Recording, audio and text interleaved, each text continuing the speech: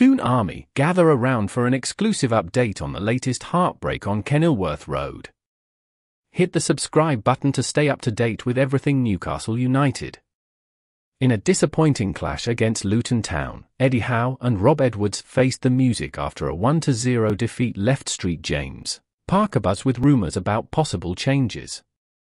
Luton Town, emotionally charged after Tom Lockyer's recent health scare, played their hearts out at Kenilworth Road.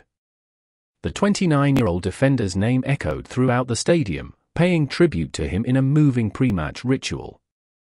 Andros Townsend sealed the deal for Luton with a powerful header, converting Alfie Doughty's corner to a deafening roar from the home fans. Despite Newcastle's tireless effort to recover, it was Edwards' side who came closest to extending their lead.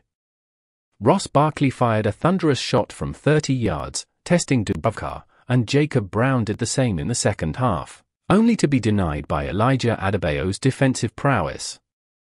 Toon Alexander Isaac thought he had levelled the score, expertly putting the ball behind Thomas Kominski after a deft pass from Miguel Almiron.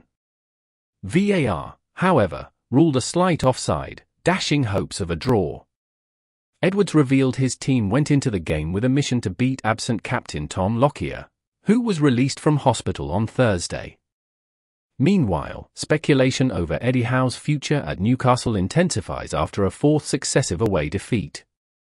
Howe addressed the media, acknowledging internal discussions about the team's away performance, emphasizing the need for consistency both at home and away. He expressed disappointment with the lackluster first half, calling for more emotion and energy in the team's performance. We want to hear his opinion. What is your opinion on the current situation? Has Eddie Howe to have fired? Yes or no? Leave your comments below.